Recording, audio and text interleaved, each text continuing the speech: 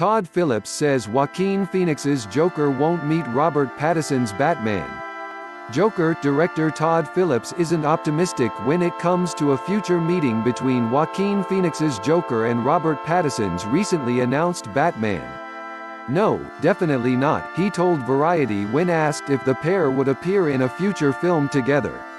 Although that doesn't mean Joker will be the last film to feature the DC supervillain.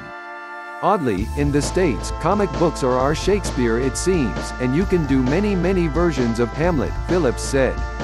There will be many more Jokers, I'm sure, in the future.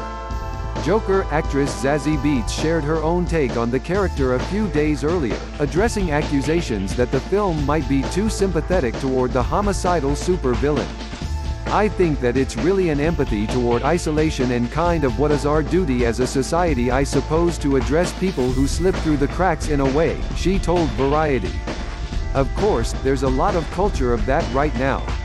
But I don't know if it's as much, is it empathy for that or is it an observation on personalities who struggle?"